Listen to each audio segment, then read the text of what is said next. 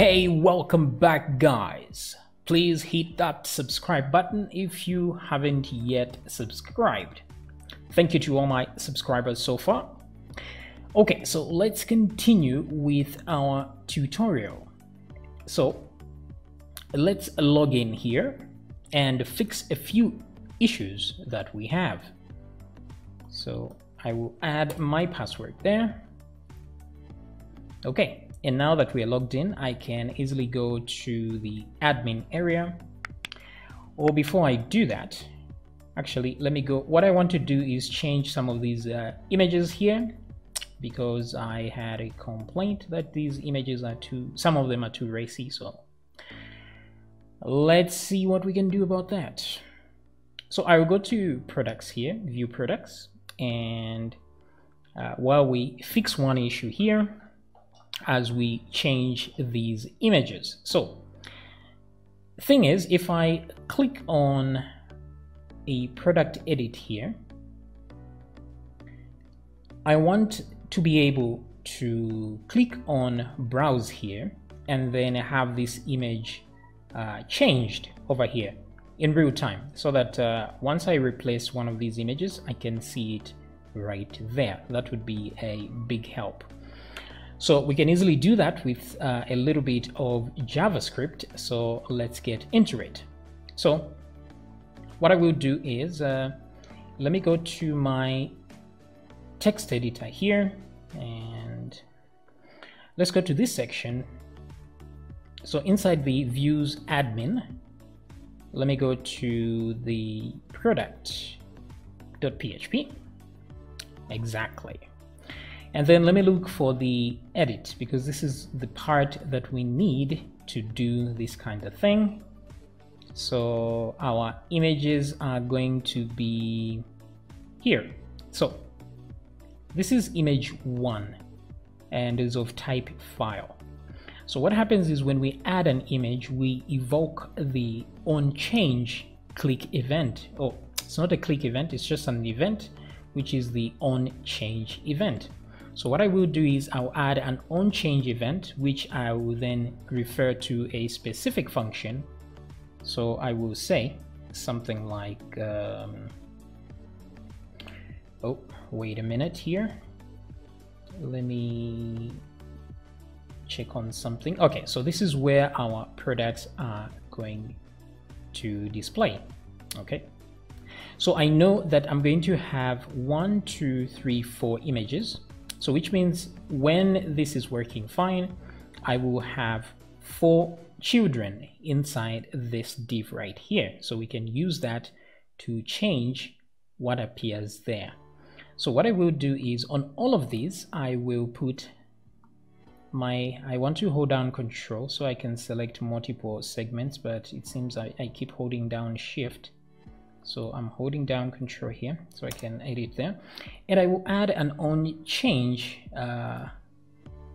event like that. So onChange, and then I'm going to create a specific function. So I'm just going to call it change image, or I don't know, maybe display image is more descriptive. And then what I will do is I will send in the event, because it will contain information that we need. Okay, so here what we will do is, once we display the we activate display image, it can send us 2 items actually. So the first thing we need is to have that one file that was added there, the first file that was added to this. So this input, file input, has got, just like it has type of file here and name image, it's got an attribute called files, which holds all the files in there. So we want to get the first file and send it together with the event. Okay, so maybe we don't even need to send the event. So what I want to do is to be able to know which of these was, because they are sending this information to the same exact function, but I want to be able to know which of these actually sent that information. And the one thing that sets them apart is the name parameter here because the names are different. There's image 2, 3, and 4. So we can use that to advantage. So instead of sending an event, let's just send actual data. So what I will do is I'm going to say this dot files like that, and then I just want the very first file like that. So I can do that and then put a comma because I want to send something else, and this time I want to send the name of this attribute. So I'm just going to say this dot name. This is how you send the attributes of that particular item, because once you are inside this on change or on click or whatever, what is inside here is JavaScript. Okay, so this is why this is possible here, and let's leave it at that. So I'm going to put to create this function right there. So what I would do is go down here and create that particular function. So anywhere here will be fine. So I just want to put it right at the end, which I have no particular reason why. Let's just put it somewhere here. So I'll say function display, and then I will put my cursors there like that, my brackets. Okay, so instead of saying this dot file, I know what will be received here will be a file. So I'll put file, and then here I will put name like that. That way I have both of these right there. Okay, so now the thing is, in here we'll have, okay, let me come back here for a second. I want to find a way of determining this. So I know there's image 1, there's image 2. So let's just say if name is equal to image like this, then I know it's the first item that I need to add here. So I'm just going to say var number is equal to 0. So let's start at 0 because arrays in programming languages are 0 based. So I will put another if statement here. I'll just copy this one, lower this down here and paste like so. And then I'll do another else if like that. That's 2, 3, and then finally the number 4 like that. Okay, so instead of setting it like this, let me wait a minute, let me put this at the very top here. Okay, so image, if it's equal to image, then number will remain at 0. So I've put it outside here because I want to initialize it so that regardless, in case it doesn't move through any of these, I'll still have number down here already set. So if name is equal to image, number is equal to 0, but number is already 0, so we don't need to set that. So what I will do is just remove this one. I'll just put number 2 there. This start at 2, 3, and then finally 4. Then I can remove this like that. So if it's image, it will remain on 0, and then, or if it's something else, then let me do that. Instead of var, I will just say number is equal to 1, and of course I will copy this, number is equal to 2, and then here number is equal to 3. So it's off by 1 because of the 0 based thing there. So the reason we are setting these numbers is because I want to be able to select one item in here. So let's come up here so that I can remind you what we are doing. So in this div right here, we're going to have image number 1, number 2, number 3, and number 4. So I want to select this item and select the children in here and select a very particular child and then set the source to the image that was sent.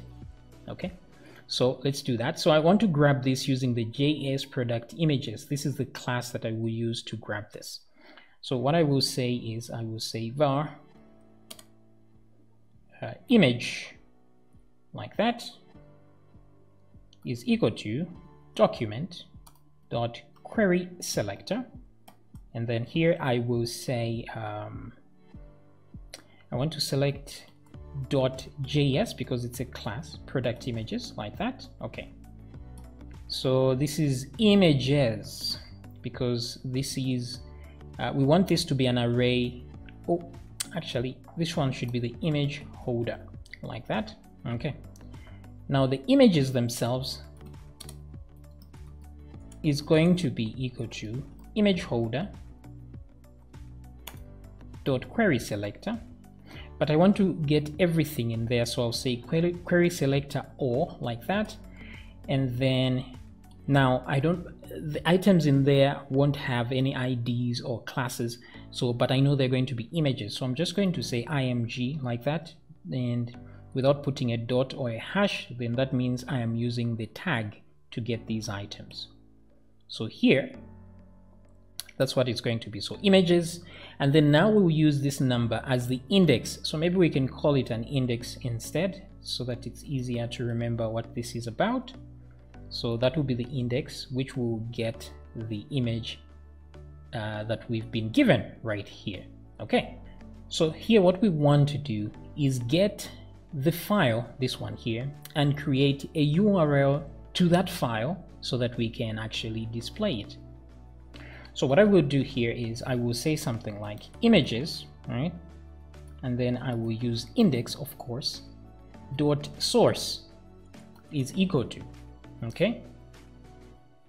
So images index dot source. So I'm getting the source of, because I have grabbed several of these, and so this is an array, and I'm getting one item from the array and grabbing its source and setting that source to file. That should do it, but I don't think this will work at all. But let's see it in action. Refresh, and let me click here. So now I will browse for image number 1, but as long as we get a reaction on this, then we know that we are on the right track, right? So I'll do that. And as you can see, this image has indeed disappeared. If I click on this, number 2 will disappear. If I click on number 4, and so on. So which means we are on the right path. It's just that we are not giving it the required information. So here what I want to do is convert this to a URL. So I will say URL dot create object URL. I hope this is correct. If it's not correct, it won't work. It's been a while since I've used this. So we are using the URL class to create an object URL. So you can Google this in JavaScript, what this can do, so that you know what more you can do with this. So let me just refresh my page here. Click here, click browse, and add another image. And as you can see, the image is different there now. So at least now I can tell exactly what I am changing my images to, like that. Okay, so that works better, but this is not uploaded yet, so I have to click save in order to change these particular images. But yeah, actually let me just hit save here, and as you can see, the images have indeed changed. So if I click here, I will see that they have changed. So let's do the same for these guys. Let me add a different front product here, since the front is what shows the front, of course, like that. In browse, there we go, save, and get all the offensive images out. Yeah, indeed, I kind of like this one in the beginning. Anyway, doesn't matter. These are just images here. Oh, before I get carried away here, okay, so we've changed all that, well and good. Okay, so if we go back to our website, so if I right click here and say open in new tab, you will see that we have different images this time around. Okay, so this is all good, but if I do click on one of these images, click, I get to this point where everything seems to be working fine. But like I said, if I type in something where the image is not found here, wait a minute, it still actually works because this is not a number. So I will put an actual number there, and then we'll get an error here. So if it doesn't actually find the item, we get all these errors here. And so we're going to fix all that. But before we do that, what I want us to do is change this number to an actual text that represents the product. Okay, so like women's top here, I want the URL to have that as well. So we'll do that in the next video.